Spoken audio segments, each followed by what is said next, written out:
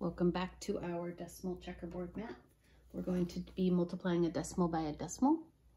We're going to do 123 and 45 hundredths times 34 and 20 hundredths, or you could say it 34 and 2/10.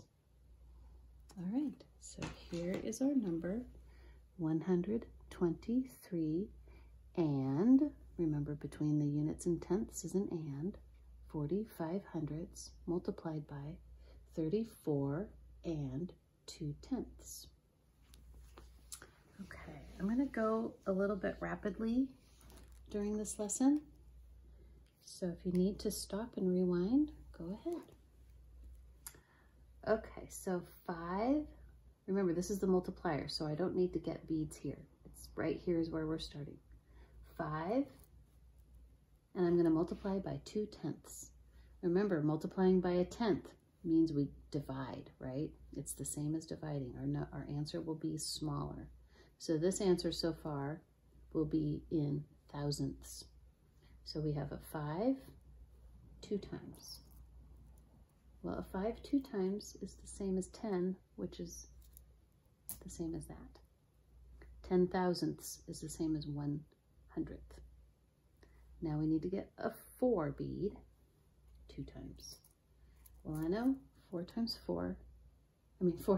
2 is 8, and 8 plus 1 is 9. Now I move over and I'm going to need a 3 bead 2 times. 3 bead 2 times is the same as 6. I'm going to just exchange while we're doing it. Now I'm going to go to my 2 beads, and I need 2 of them, which gives me 4, right? 2 times 2 is 4. Now I'm going to need a 1 bead 2 times, which is the same as 2, because 1 times 2 is 2. Here's my first partial product. My first partial product is going to be 24 and 69 hundredths. Okay, 24 and 69 hundredths. Now we'll go to our next section. We're going to be multiplying by units. So 5 times 4, well, 5 times 4 is 20. And you can check to be sure. 5, 10, 15, 20. Yeah. So I could put 20 here, or I could put a 2 bead there. And then we multiply 4 times 4, which is 16, plus 2 is 18, right? 18. 3 times 4 is 12, plus 1 is 13. I'll just move this over. 2 times 4 is 8, plus 1 is 9.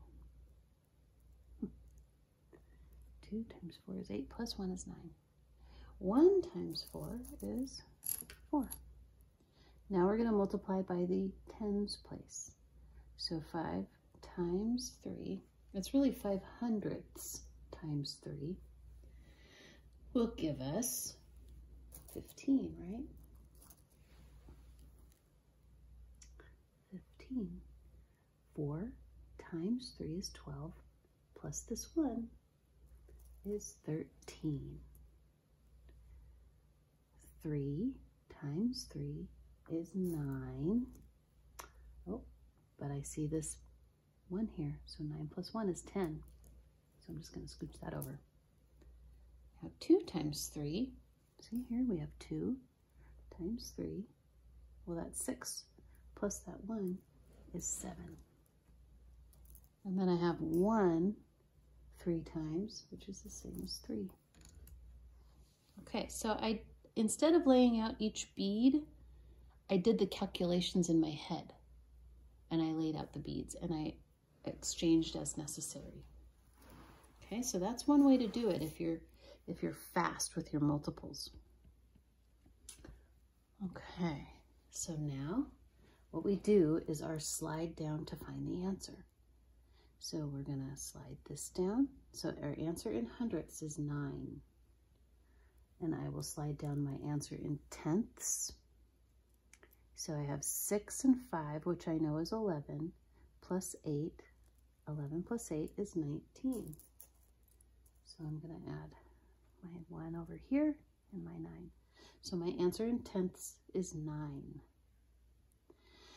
Now I'm going to slide down the rest of my units, which I have 6 and 4 is 10, right? Because 3 and 3 is 6 plus 4 is 10. So I'm going to put a unit there. I'm going to leave that there because really 10 plus 1 is 11, so here's 11, okay? Then I'm going to slide down my rest of my tens, and I have 9 and 1. I always try to make a friendly number. That makes 10. So I'm going to leave my 2 here because 10 and 2 is 12, and here's 12. 12. Okay, so my answer in tens is 2. Let's find out what our answer in hundreds is. My answer in hundreds will be 7 plus 4 plus 1. Well, I know 7 plus 4 is 11. Right, so 7 plus 4 is 11. So I'm going to get 11. But I can combine these to make 2, can't I? And this goes back because I need to put a 1 right there, don't I? And then I'm going to slide down my 1,000 to join my other 1,000. And I add those together. 3 and 1 makes 4. So our entire product is 4,221 and 99 hundredths. See if you can see that.